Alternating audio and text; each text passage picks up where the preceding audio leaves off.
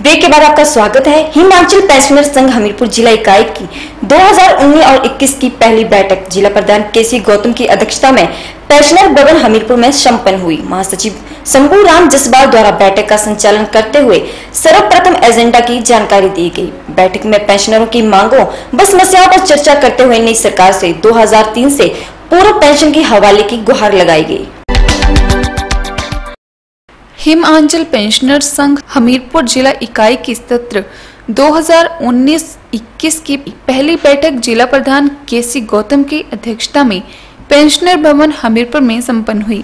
महासचिव शंभूराम जसवाल द्वारा बैठक का संचालन करते हुए सर्वप्रथम एजेंडा की जानकारी दी गई। उसके उपरांत संघ के सदस्यों के निधन पर दिवंगत आत्मा की शांति के लिए प्रार्थना व शोक संतप्त परिजनों के प्रति संवेदना प्रकट की गई। बैठक में भाग लेने वालों में संघ संस्थापक बीडी शर्मा, प्रदेश महासचिव योगी राज शर्मा, भोरंज खंड प्रधान बलदेव शर्मा व लेख राज कौशल, टोनी देवी प्रधान, जगदीश चंद शर्मा व नादौन खंड प्रधान पुरुषोत्तम दास शर्मा, बिजड़ी खंड प्रधान करमचंद सोनी, हमीरपुर खंड प्रधान करमचंद, वरिष्ठ उप प्रधान रंजीत ठाकुर, हमीरपुर महासचिव हेमराज शर्मा, सचिव बलवीर ठाकुर आदि प्रमुख रहे।